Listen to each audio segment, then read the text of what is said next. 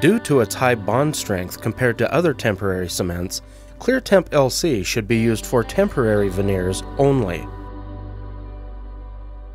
Clean, rinse, and dry the preparation. Express enough ClearTemp LC to coat the inside surface of the provisional.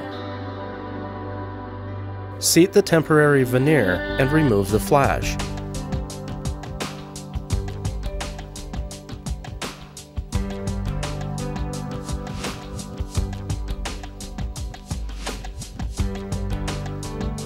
Light cure with Velo LED curing light on standard power for 10 seconds. Finally, polish the provisional if needed.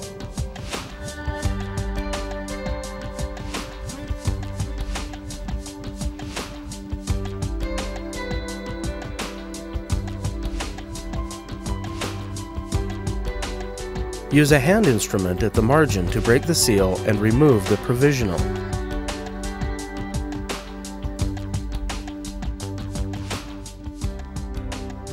Illuminate the surface with a black light to reveal any residual cement, which will fluoresce.